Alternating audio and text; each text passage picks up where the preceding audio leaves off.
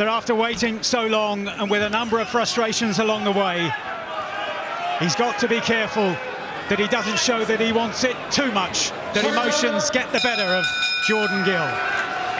12 rounds for the European Featherweight Championship, and this has every sign, every indication of being a real test of the boxing IQ of Jordan Gill against a man who is a 35-fight veteran, 5 defeats in those fights, but all of them in good company. Gill trying to get to work behind that left hand. It's been so potent for him in his professional career so far, but this is the biggest stage. Good left hook from Guerfi inside the first half a minute or so.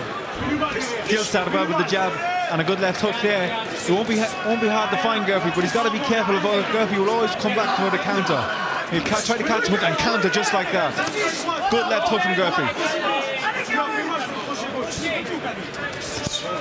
Smart single shots from Guerfi so far in the first minute of the contest. Warning signs already for Jordan Gill.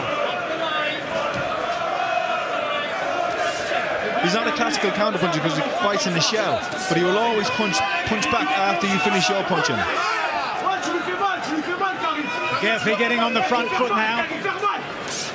In his fight to win the title against Andoni Gargo of Spain in August of last year, he spent a lot of the contest on the back foot, and voluntarily so, inviting Gargo to come forward, and again tries that right hand over the top that was successful in the first minute of the contest. Guerfi starting in very confident fashion, and he was strolling around ringside a couple of hours ago looking like this was his stage, and he started very confidently. It's very good from Guerfi because if Gill's trying to jab, he's trying to take away that jab by slipping it and coming back with the right hand. And now Gill has to be very careful with the jab and not make it predictable, make it an unpredictable jab. An excellent first round of action here so far. Final minute of the opening round for the European Featherweight Championship. Jordan Gill with 1 defeat in his 28-fight career so far. Better from Gill because he's fainting now, starting to faint.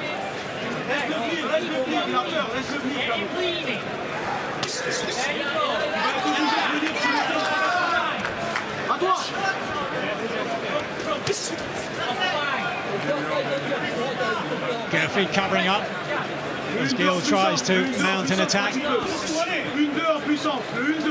left hand of Gill could be really important here. Fires it to the body twice in a row.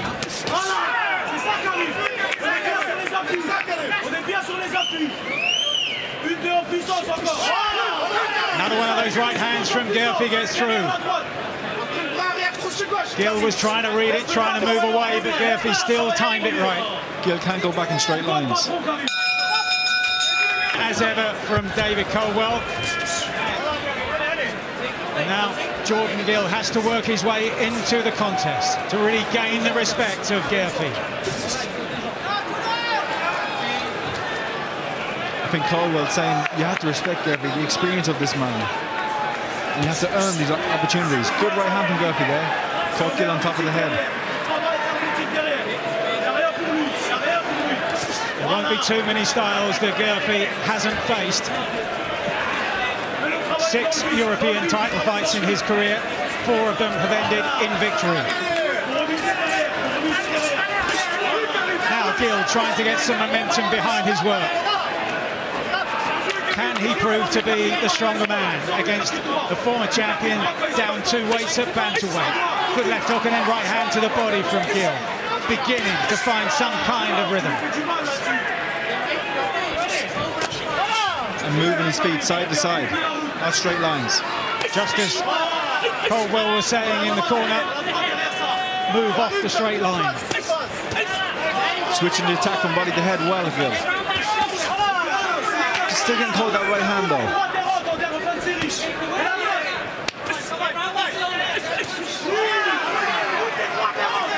Back and forth action here.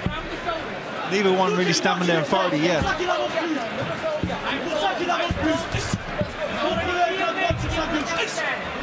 Gill's face becoming slightly reddened as we reach the halfway stage of the second round. But important there, he seemed to see that right hand coming and dance back out of range. He needs to use his feet. Guerfi, 35 years old, 40 fights, a lot of hard fights, a lot of championship fights. I can see his legs aren't what they used to be, especially when he's coming forward. Gill should just box and move, especially in these early rounds. Not be there for Guerfi to land on, especially with that right hand.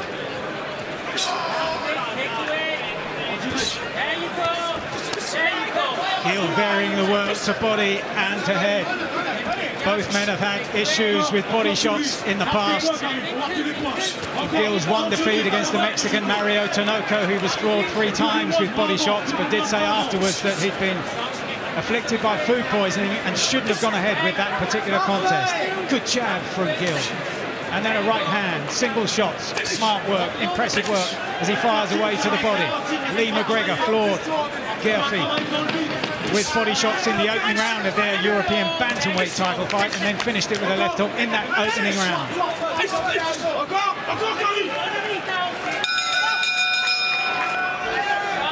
Guerfi indicating to his cornerman there that he knows exactly what he's doing here as we move into the 3rd round, scheduled for 12. It's the European Featherweight Championship. As Eddie was saying in the build-up, such a strong British tradition in the European Featherweight division, dating back 100 years and more.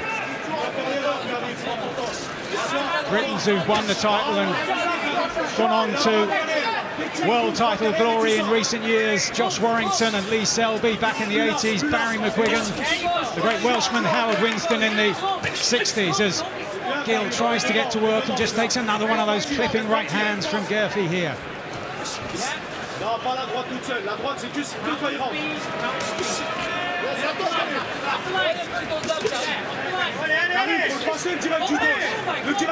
Guerfi so efficient in covering up. The gloves tucked tight around his chin and temple, and also the elbows, covering up those body shots a lot of the time.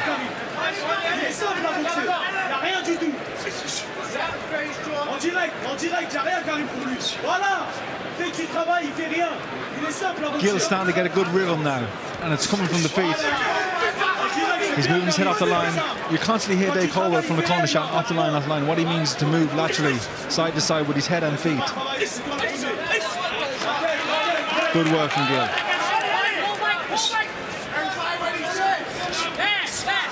And that's exactly what Colwell was looking for. Give himself the angles, but still that right hand is finding its way home for Guerfi. Not quite with the same kind of effect as it did in the 1st round in particular.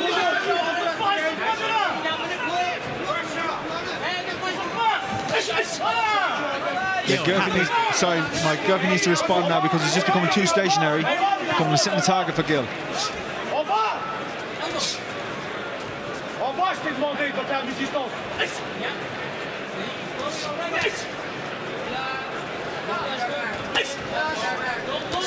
Investing in the body, Gill. Mixing up with jabs and hooks, left and right.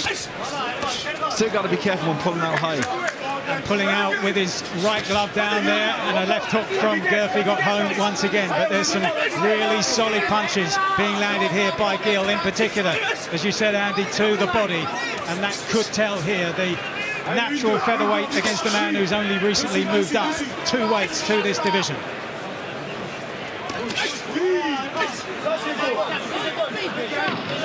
The jab is really beginning to become effective for Gill, to the body and to the head.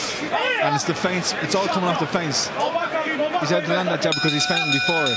Looking for those opportunities at the end of exchanges, so Gill just has to be careful. But the work rate in that 3rd round was impressive, in particular to the body, but then towards the end of the round as well, getting some fluency and some accuracy behind the jab.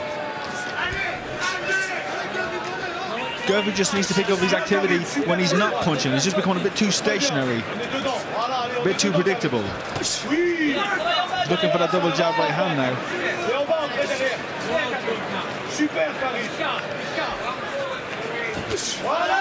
Good change, jab to the body, right hand to the head.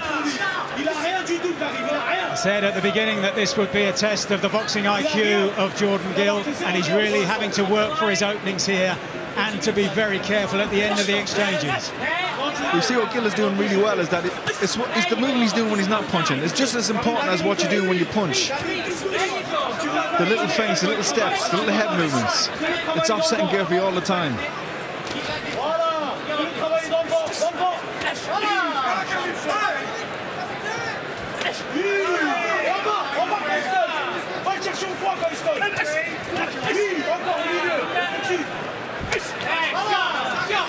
Gill trying to build on those figures, forcing home that left jab, and it could open up so much more in the way of success as this fight wears on. And Guerfi, maybe at 34 and moving up in weight, starts to feel it. That's good from Gill for me, getting physical.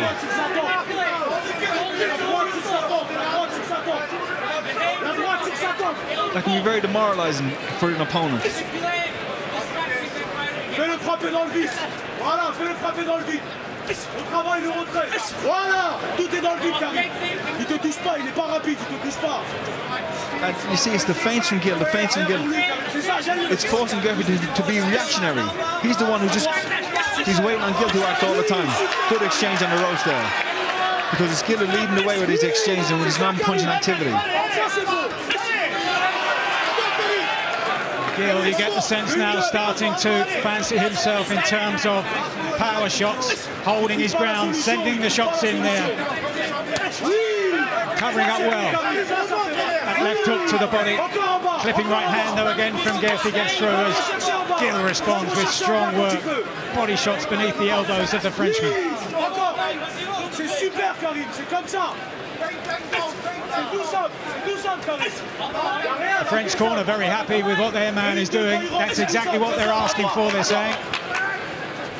And they're prepared for a 12-round fight, Mike. He's been here many times before. He went to Spain and did it. 12 rounds against a go-go, and he'll do it again here. So they're prepared for the long haul here tonight.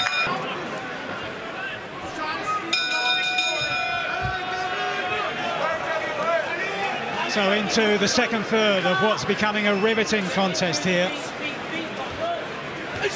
Two men, each of them trying to impose his authority on the contest, and both having success. Il faut que tu sois précis. Juste fais-le frapper dans le vent quand il travaille. Le petit retrait. Fais-le frapper dans le vent. Voilà. Il faut même pas que ce soit bloqué. Dans le vent, Karim. Dans le vent, il se revient derrière.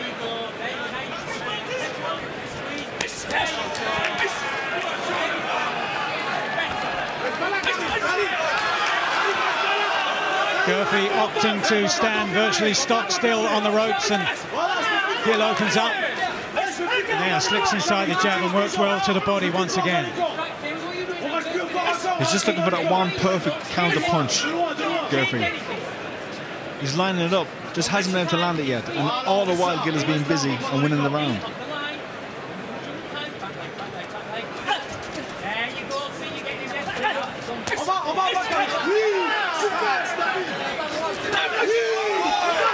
Just like that right hand. Guerfi went for the big shot there, didn't quite time it. And now Gill responds. Again, has to be wary of that big shot coming from Guerfi. Guerfi tried the left hook. Gill was wise to it. Gill now switches southpaw, drives those right hands into the body.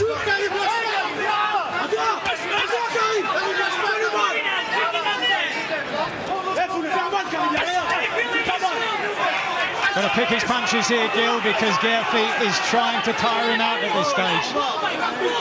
Yeah, Gill's got to be very careful, because a lot of French fighters fight in this style, where they have a very tight guard. They stay there, they're quite comfortable there. They're actually conditioned for that. Their arms are hard and they brace themselves and taking shots. So Gill's got to be careful not to get careless.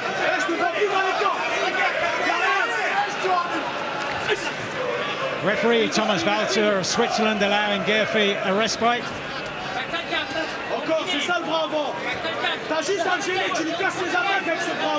Into the last half a minute or so of this, the fifth round. Voilà, t'es plus rapide que lui. Voilà, Karim, le bras avant, c'est tout, je sors. Bras avant, le pivot. There you go, says Caldwell in the corner as Gill read that attack from Guerfi. Guerfi pot-shotting, trying to catch Gill by surprise at the end of those exchanges, but now Gill is seeing those shots coming in the way that he was getting caught in the earlier rounds. Good body shot from Gill.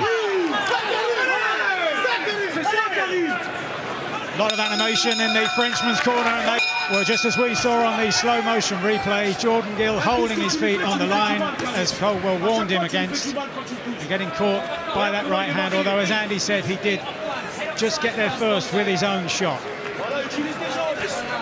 Andy also talking about the potential of this going the full 12 rounds, a very competitive, hard-thinking 12 rounds, and Gill has never been beyond 10. Guerfi has gone the championship distance, the full 12 rounds, 3 times in his near 15-year professional career.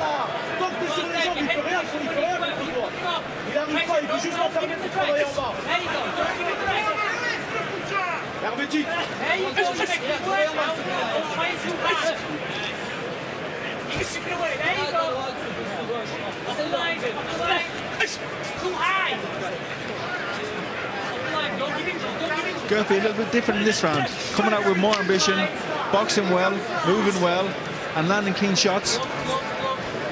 Not a sitting target like he was in earlier rounds. Certainly the noises coming from the Frenchman's corner suggesting that they are more than happy with what he's doing at this stage. Boxing very well this round. And finding his jab too. Travaille-le, Karim, la vitesse, tu prends de vitesse à chaque fois. Super, c'est comme ça, Karim. Oh. Karim, c'est comme ça, on reste au centre du ring et on travaille.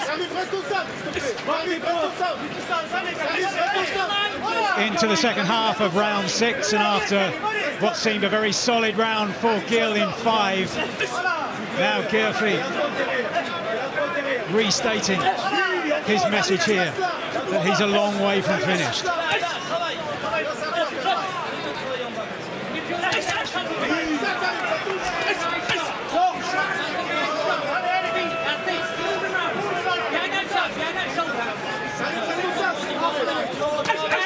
Now Gill gets to work behind the jab again and putting the combinations together in and around the body of Guerfi. Guerfi's very good at coming off the ropes and attacking. And he's catching Gill when Gill's not expecting him. Good right hand there. Got to be careful, Gill. This is a good attack from Guerfi.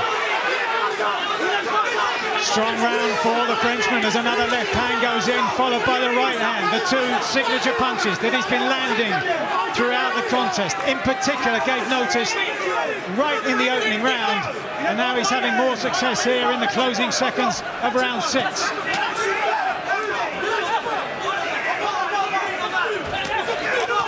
On the front foot, and Gill is having to ride this wave at the moment.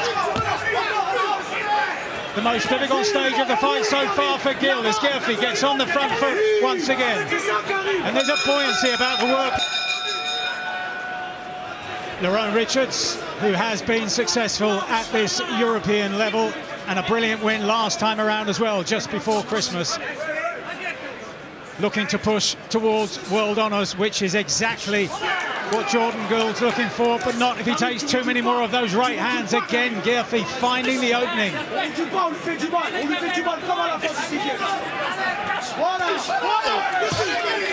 When he misses with the right hand, he always pulls back with a check hook, Guerfi. Gill needs to get back on his boxing, move his feet, back on his feints and back on his jab. But Guerfi is a clever fighter, an experienced fighter, very calm under pressure. Well, Lerone Richards confident that Jordan Gill has a healthy lead, but others might be seeing this differently at ringside. Guerfi, in particular, a very impressive 6 rounds.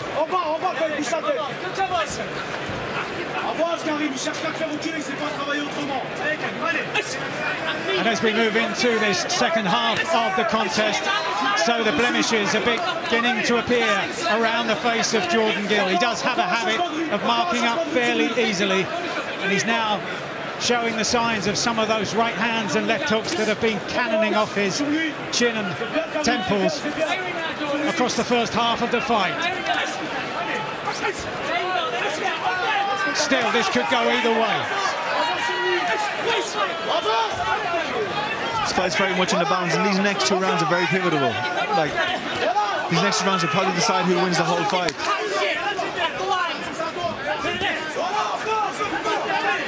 Gill's got to find something here, dig in. He's trying to force it, and he's trying to work it, he's trying to find it. He's doing well this round. But it's going to take a little bit more to deter Guerfi. Guerfi, veteran of those 6 European title fights, knows how fortunes fluctuate during the course of a long, hard 12-round fight. No sign of panic when he was under pressure in the 4th and 5th rounds. Good shot by Guerfi. 1-2 left hook. When he throws the right hand, he always comes back with the left hook.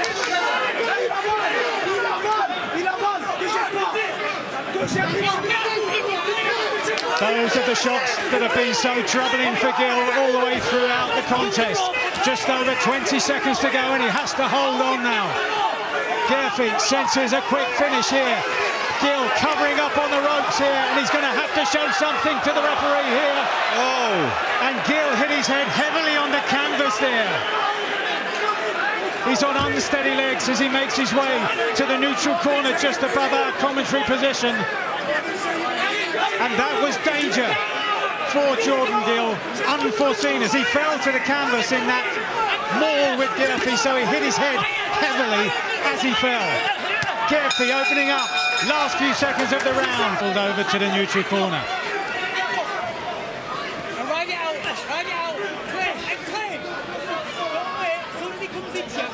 Level at this stage on Tony Bellew's card, heading into the 8th round. Dave Caldwell in this very corner told Gill to stay on the ropes, to just cover up until he gets his legs back. Will he get his legs back?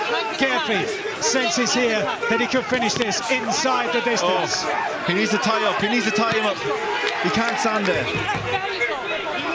He's got his eyes, but he hasn't got his legs. He's going to get hit again. Guerfi measuring the shots, a right hand gets through. Now he starts to open up, looking for the finish in the 8th round, and still 2 minutes to go here, and Gill decides not to move off the ropes. But is he thinking straight? Did he make that decision?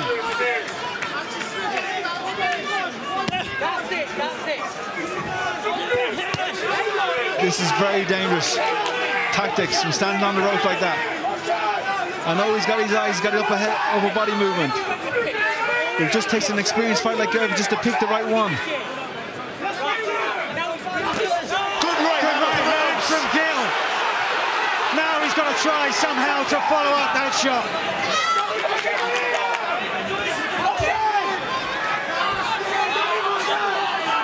Gill showing there's something left into the 2nd half of round 8. Can he now turn it back his way? Level on the card of Tony Bellew. Still plenty to fight for here. Doesn't look right to me still. Now he gets back voluntarily to his own corner, that blue corner. Covers up. Is there one more big shot in the arsenal of Jordan Gill? Can he find it here while he's on the ropes? Tries to work away to the body, sinks those shots in, but Guerfi takes them and comes back on the attack, trying to prise open those gloves of Gill.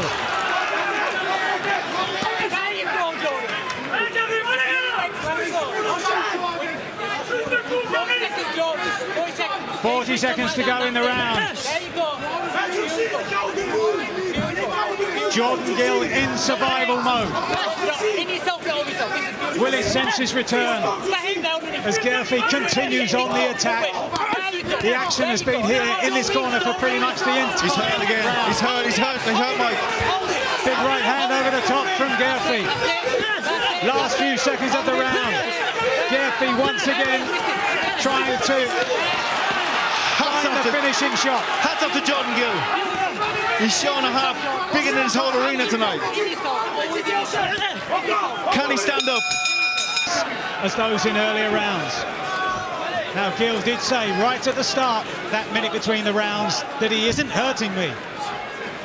But the signs suggested differently from what we're seeing here at ringside. Into round 9. 2 big rounds for Karim Guerfi in a row. Hurt again. Hurt again. He left that right glove by the right eye, did Gill. He felt that one.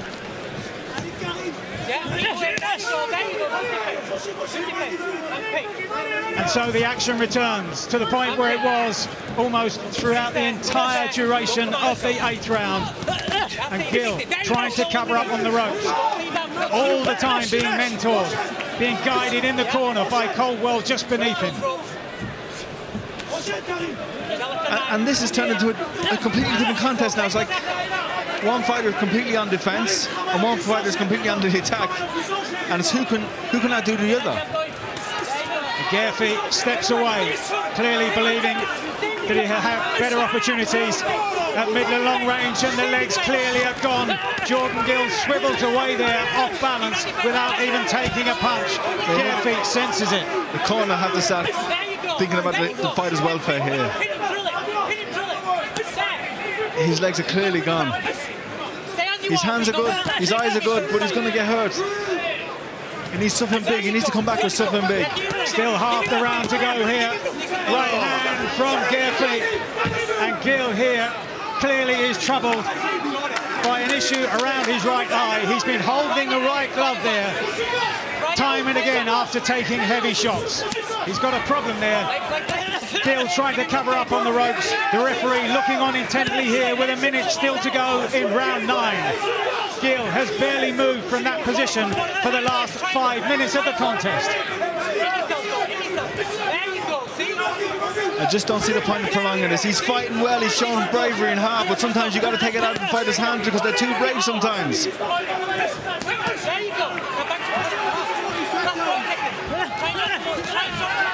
Another clipping right hand from Guerfi gets through at the end of that latest exchange. Gill bravely, courageously firing away to the body. But it doesn't seem as if there's much else left from Gill. Now suddenly he finds some fire from within, digs deep into those reserves. Only these men know where they have to go at this stage of a fight as brutal as this has become for Gill. He tries to sway on the ropes, still tries to find a home for those body shots. Last few seconds of the 9th.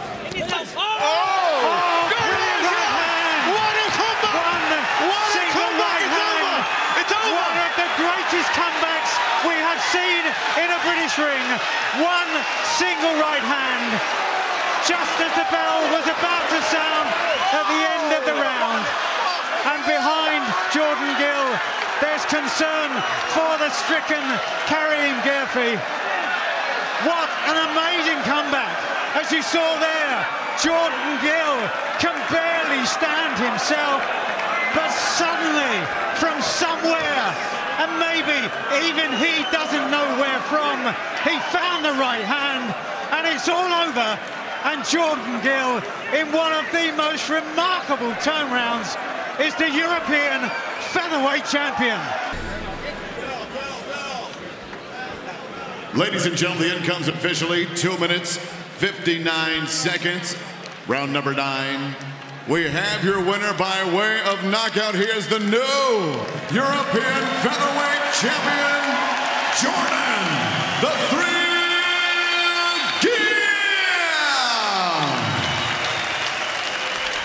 And what a sporting reaction there from the Frenchman Karim Guerfi, who has lost his European Featherweight Championship belt, now being held aloft by Jordan Gill at the age of 27, looking to move his career on.